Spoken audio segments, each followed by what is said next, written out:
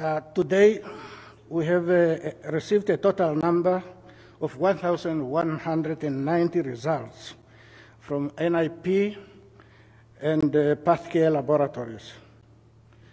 Of these, 152 samples tested positive for COVID-19.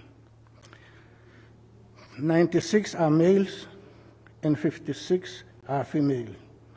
The youngest one is 6 months old, while the oldest one is 77 years old. They are spread as follows.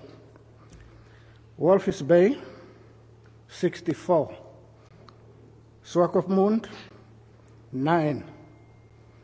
Windhoek, 73. Okahanja, 2. Ochivarongo, 1. Namhudu, 1. Mariental, 1. Outapi, 1.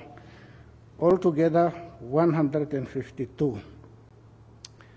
Today, we are not going into details of the Windhoek cases, as we now understand that most of these cases, they are linked to one another, and they are increasing on a daily basis. However, of note, 28 cases are from one locality. We have 10 cases reported from the same household. And among the cases I am announcing today are healthcare workers, 4 of them.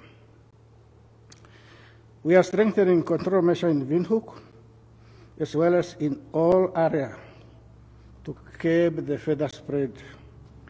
This includes increasing testing, increasing isolation, and quarantine facilities, amongst others.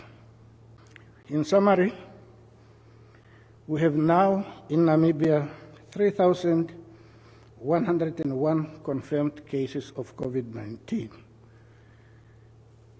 and 715 recoveries.